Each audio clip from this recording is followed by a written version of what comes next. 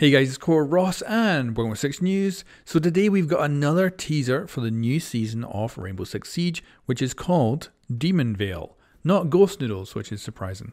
But anyway, let's get into it, because of course this is our first look at the new operator, and we do have a little bit extra stuff to break down as well. And I can say at this point that I have played the new season, so I will be just breaking down what we can visually see here. And I've also grabbed a higher res image that shows some other stuff as well, which I think is very interesting.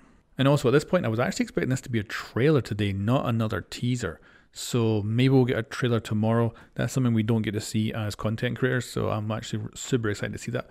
But anyway, let's break this down. So we've got a female operator here, and from the other teasers, this is probably a Japanese operator. We've obviously got half of her face covered with a dragon or a lion, and then on her face, she's actually got a face mask on. Very cool looking face mask. Behind her is a destroyed or broken wall with a circular thing in it. And that's basically it. Of course, combine this with the previous teaser. This is obviously the same operator with the same kind of suit on. And this is the other thing. I actually have a high quality version of that previous trailer that shows something about our gadget.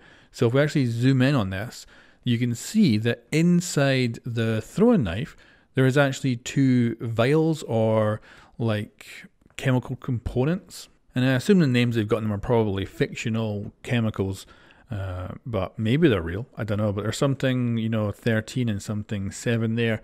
And there's obviously a toxic kind of label and warning sign on one of them. So obviously with two chemicals, you can mix them together to get different stuff. You could get like resin. You could get toxic gas, you could get expanding foam, you could get all kinds of stuff with a combination of two different chemicals. Or it could be, you flick between them. Maybe you can throw this and it'll make a toxic gas cloud, or maybe you can flick between it and it says, oh, fire. That'd be, sweet as hell. But obviously very weird to have it in a throwing knife. And when I first seen this, I thought it was going to be a low-tech gadget. But this obviously makes it much more high-tech, chemical-based, and obviously it could be toxic or explosive or a mix of other stuff in there. Now today's teaser did come with some text, but it's not as revealing as the other stuff. I just said it's almost time to come out of the shadows, and that's probably just referring to the fact that the reveal will be on the 19th, followed by the year 7 roadmap on the 20th. So yeah, not going to be too long till we find out. That'll be Saturday when we get to see this new operator in action. And then if it goes as normal, we'll probably see the test server on the 21st or 22nd with a launch, potentially something like 15th of March, around about, for the actual full platform launch for the new season.